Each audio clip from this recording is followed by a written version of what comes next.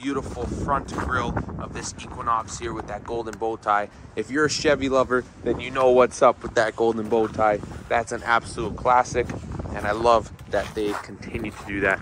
That is a trademark and a half. Here we go, nice side view. We're gonna hop in and we're gonna take a look at this beautiful two-tone color that they have here going on this 18 Equinox Premier. You have your nice memory seats, tailgate, power tailgate. See how much you want to lift it, how high.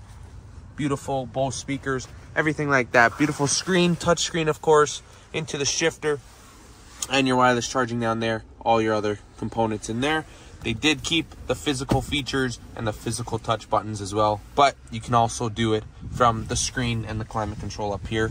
We're gonna hop in and take a look at this front dash here. This is beautiful. You still have the analog and you have your digital.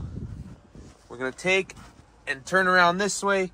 Here we have nice, once again, two-tone seats on the rear, and then when you look up, you're gonna see that nice panoramic roof.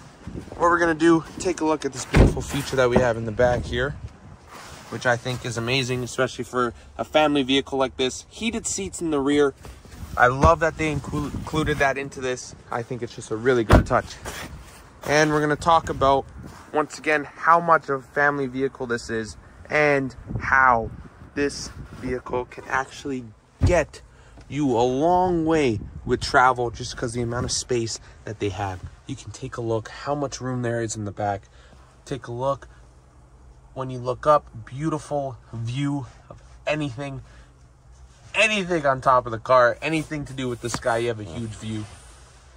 And then we go right into the front there. And then we come back out and see how much space we have back here. And that's not all. Open this up and there you are. Even more space, even more depth. Your extra wheel is actually underneath this.